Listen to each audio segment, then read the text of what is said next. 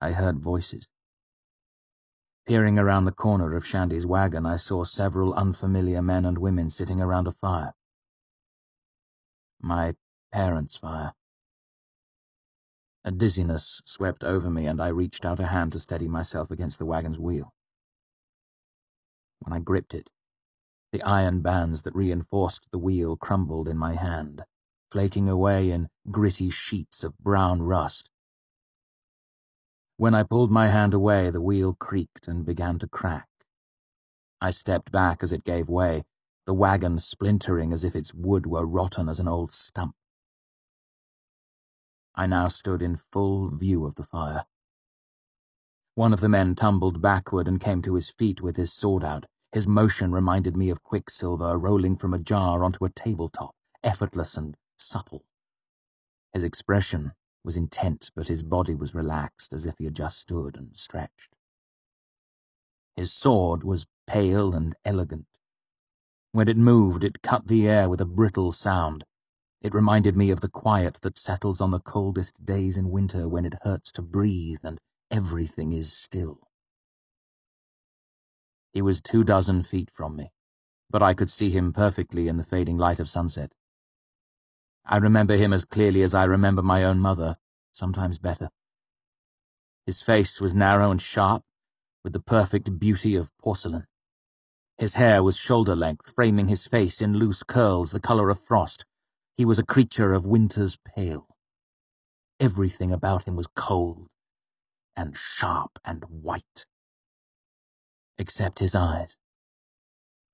They were black, like a goat's, but with no iris. His eyes were like his sword, and neither one reflected the light of the fire or the setting sun. He relaxed when he saw me. He dropped the tip of his sword and smiled with perfect ivory teeth. It was the expression a nightmare wore. I felt a stab of feeling penetrate the confusion I clutched around me like a thick protective blanket. Something put both its hands deep into my chest and clutched. It may have been the first time in my life I was ever truly afraid. Back by the fire, a bald man with a grey beard chuckled. Looks like we missed a little rabbit. Careful, Cinder. His teeth may be sharp.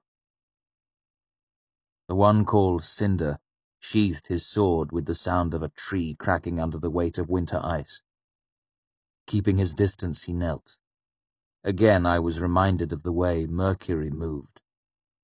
Now on eye level with me, his expression grew concerned behind his matte black eyes. What's your name, boy? I stood there mute, frozen as a startled fawn. Cinder sighed and dropped his gaze to the ground for a moment. When he looked up at me, I saw pity staring at me with hollow eyes. Young man, he said, wherever are your parents?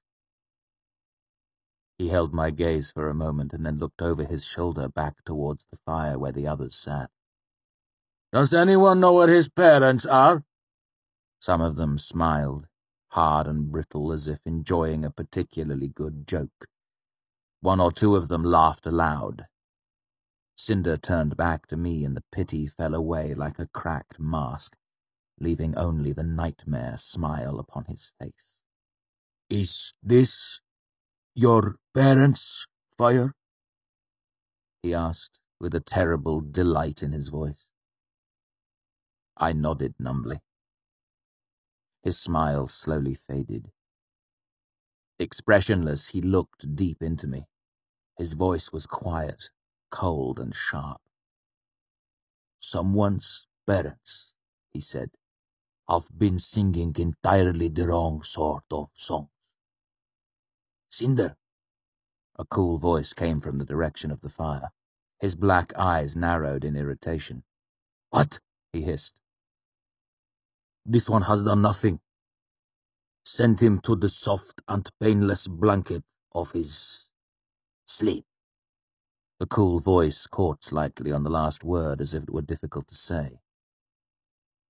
The voice came from a man who sat apart from the rest, wrapped in shadow at the edge of the fire.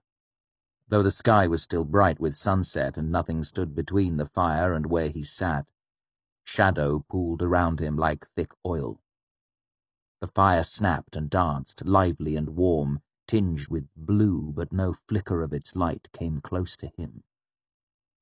The shadow gathered thicker around his head.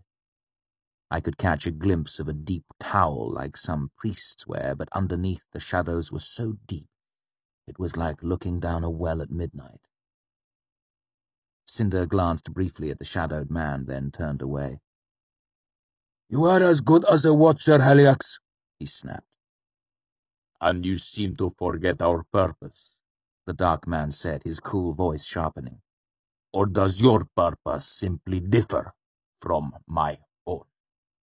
The last words were spoken carefully, as if they held special significance.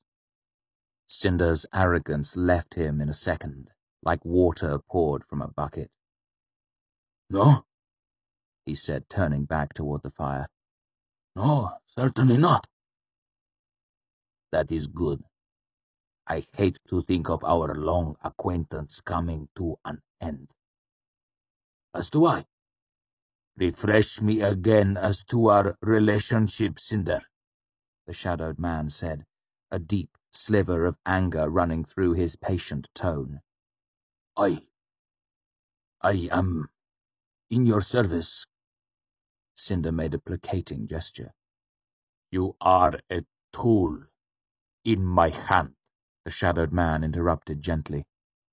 "Nothing more." A hint of defiance touched Cinder's expression. He paused.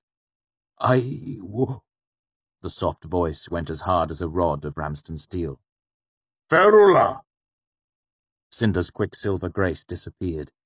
He staggered, his body suddenly rigid with pain. "You are a tool in my hand," the cool voice repeated.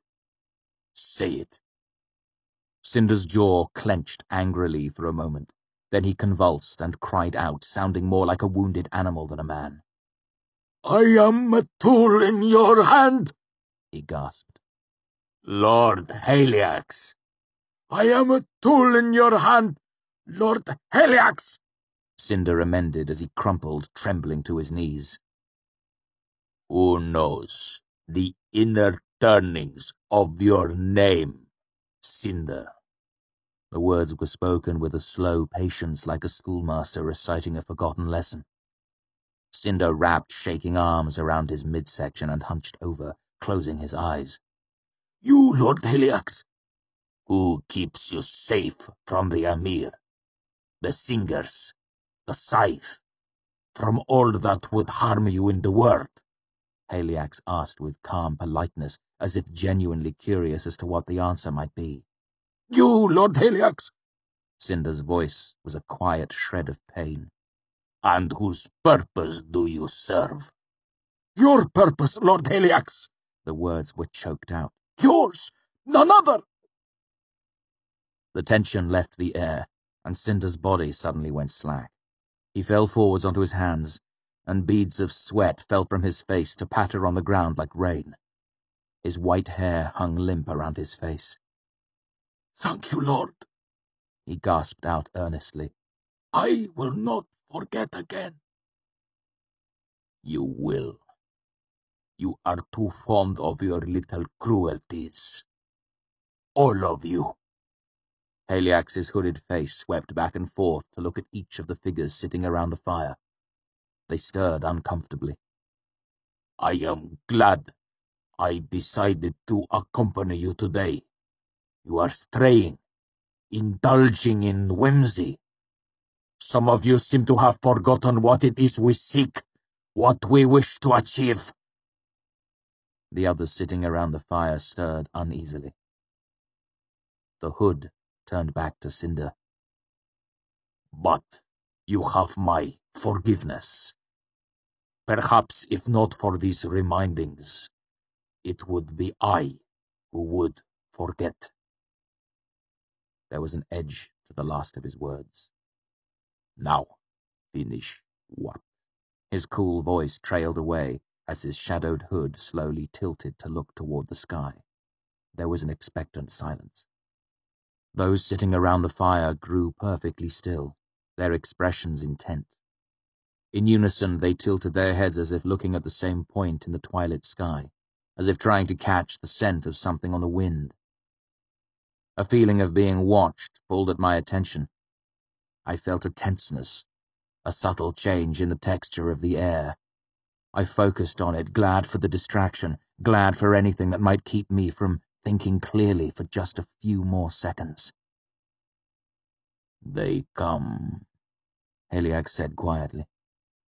He stood and shadows seemed to boil outward from him like a dark fog. Quickly, to me. The others rose from their seats around the fire. Cinder scrambled to his feet and staggered a half-dozen steps towards the fire. Heliax spread his arms and the shadow surrounding him bloomed like a flower unfolding. Then each of the others turned with a studied ease and took a step toward Heliax, into the shadow surrounding him. But as their feet came down, they slowed, and gently, as if they were made of sand with wind blowing across them, they faded away. Only Cinder looked back, a hint of anger in his nightmare eyes. Then they were gone.